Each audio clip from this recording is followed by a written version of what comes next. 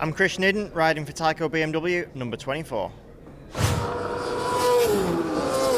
Mission for 2016 is just to have a good year, a lot of good riders in this championship, so very difficult to know where we'll end up, but keep plugging away and do the best we can. That's all you can hope for.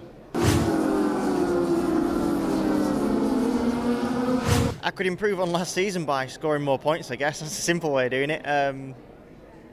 Yeah, last season was alright, but just a bit difficult with a few things, so yeah, I guess just making sure we're there at every race and stay consistent and be there at the end.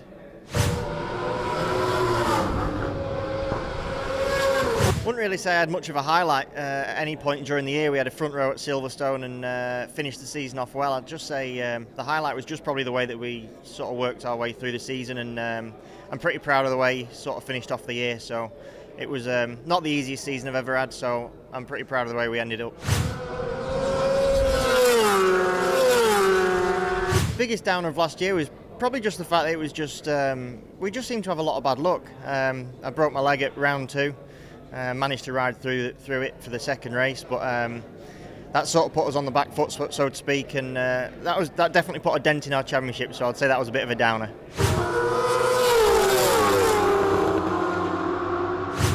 Dumbest or stupidest thing I've ever done on 2 wheels? Well, every time I get on track with 32 other of these flipping lunatics, that's pretty dumb. Remember once me and my mate were playing on the pit bikes and we started building jumps, and that started out just a bit of a ramp on some wood chip, and then in the end we got the digger out and she was about a 30-foot jump on a 110cc pit bike, and that got a bit silly. We had to stop it, and we had to stop it in the end when my mate, who's a bit larger than life in every single way, he basically landed that heavy that the engine fell out the bottom of my bike, so that was pretty dumb. Do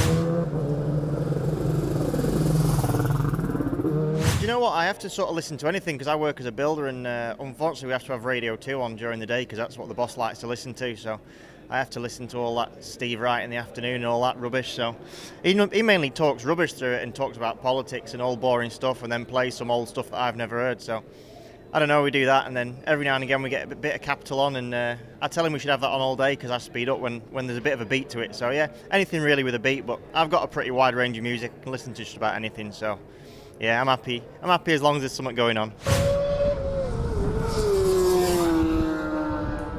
Well, I certainly don't really like to relax away from the track. I like to keep busy. Training's a big part of racing, and wouldn't say I enjoy it, but I do a lot of it. I like to ride bikes, any kind of bike, so get out on the mountain bike, motocross bike whenever I can, trials bike with mates, and yeah, that's about it really. Just life revolves around motorbikes.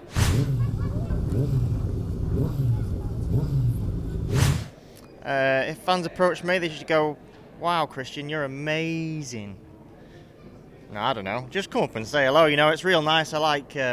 That's always the best thing with the BSB paddock and the fans in BSB, is that they're so well informed, and it's I did a couple of years in World Championship and there was hardly any fans at the track, and the most amazing thing about BSB is seeing all the guys on pit lane walkabout. So just come up, say hello, and enjoy it, enjoy the racing, and cheer me on.